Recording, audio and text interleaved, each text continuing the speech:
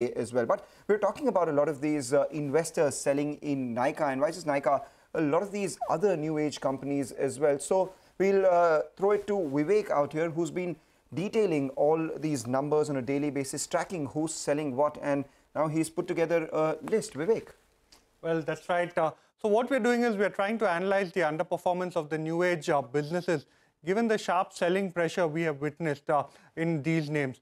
Let's have a look at the 4 listings that recently saw their lock-ins expire, which has actually led to sharp selling pressure via large trades and block deals, especially from some of the pre-IPO and anchor investors. So the lock-in of Nykaa, especially when you're talking about it, the lock-in ended on November 10th, 2022. And as we mentioned, some significant block deals have happened here, none larger than Lighthouse India Fund. It's almost completely exited its entire stake in the company via multiple block deals on multiple days. Also remember, when you're talking about Nykaa, the announcement of the bonus issue and the delay in terms of crediting of the shares into the demat account was something that actually led to a delay in the selling. And this is why you've seen continuous block deals that have transpired in Nykaa, after the lifting of or after the expiry of the lock-in state. The next company that we are looking at is actually Delhivery. Now, in Delhivery, Carlyle, a major investor in Delhivery, actually held almost 5% stake, out of which it has gone ahead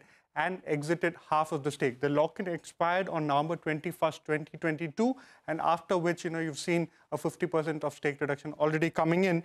And now, the worry as far as Delhivery is concerned is, how much do they own more? And this is something that the market is keenly awaiting. Moving on, PB Fintech, when you're talking about this particular company, it was seen as a disruptor as far as the insurance space is concerned, but it has also been a victim of disruption in its own business model, given the input of Bima Sugam. Now, it's also facing selling pressure from anchor investors. The company's lock-in ended on November 11th, and post which, you've already seen quite a few block deals happen. One of the major investors that have exited stake significantly has been Tiger Global. Now, post which, they own a little less than 1% stake after this particular block deal. Lastly, Paytm, it's been the one that's seen the biggest decline in terms of facing selling pressure. And, since its listing, since from the IPO price, the stock is down over 70%. One big seller in this name has been SoftBank. SoftBank has sold almost 2.93 crore shares. And the other worry is that Alibaba owns over 31% stake. So that is another company to keep an eye out for in terms of upcoming or impending block deals. Okay, all right, Vivek, that's a precise summary. Thank you so much for joining us with